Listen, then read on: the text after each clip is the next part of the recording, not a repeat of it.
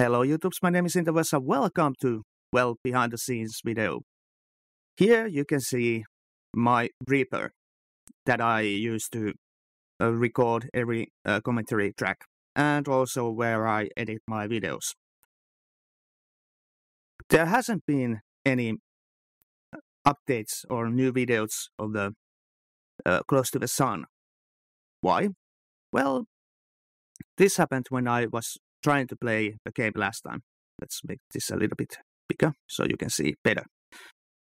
This happened. I tried to play the game and it's dropping frames. Kinda a lot, as you can see. This is not my video lagging here. No, this is the game lagging. And it only gets worse from here. Let's see.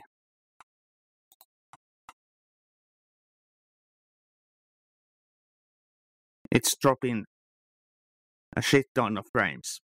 So I try to do something. I open up Fraps. Sorry, that was my phone. I open up Fraps to use as a benchmark. So here you can see it should be 56 frames. And the game itself looks like it's 56 frames. And my OBS is showing that it should be 56 frames per second. Oh, whatever those 56 frames, yeah.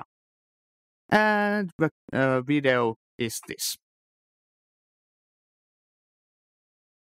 It's not pretty. It's not pretty at all. And I'm not pausing the video. This is really happening. It just makes it a slideshow. And that's not the quality that I want to give out of my videos. No, sir. So, I'm not uploading this video. And I try to make some sort of a workaround on this, but I cannot promise anything. Hopefully, I get it working somehow. But until then, there won't be any new Let's Plays on this game. So now I have to find out a new game to play. Yay! And I have no idea. And I have to be very careful so I don't pick up a game that will do the same like Close to the Sun. And this is a shame, because I was just getting into the game. And I was starting to love it. And this happens. It sucks. Seriously.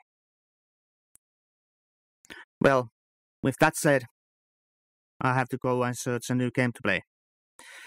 And yeah. Hopefully you have a good day, better than I am having right now, so yeah.